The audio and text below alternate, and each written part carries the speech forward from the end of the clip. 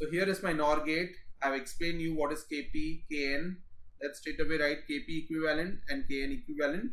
Kp equivalent means for PMOS, what is equivalent? The transistors are connected in series and W by L, mobility of holes and all that is same. So what can we say? If the transistors are in series, W by L will have a term where it gets divided by N, isn't it?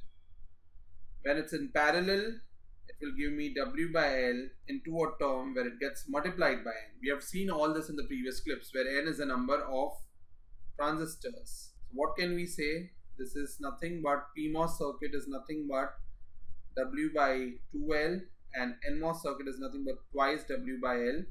You can easily replace W by L with Kn. So this is nothing but twice Kn and this is nothing but Kp by 2. So we have got Kp equivalent and Kn equivalent for a 2-input NAND gate and a 2-input NOR gate. Now with this equivalent, we'll go ahead and find some expressions for critical voltages. Hope you have followed. Stay tuned. Thank you.